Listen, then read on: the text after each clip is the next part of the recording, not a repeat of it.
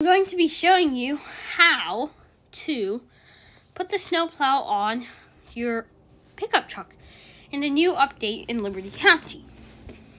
So we're going to join, and sometimes the dot is full.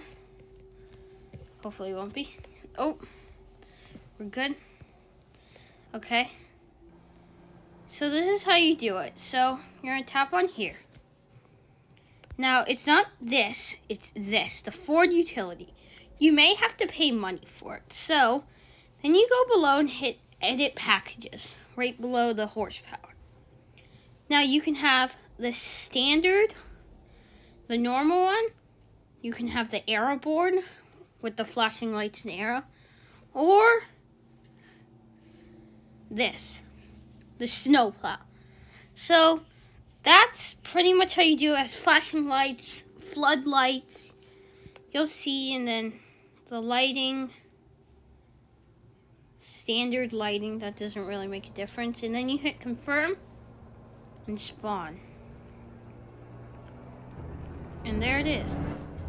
So as you see below, you can turn on your headlights, warning lights, and then floodlights are these, the two front ones. And so I'm going to drive around and show you guys.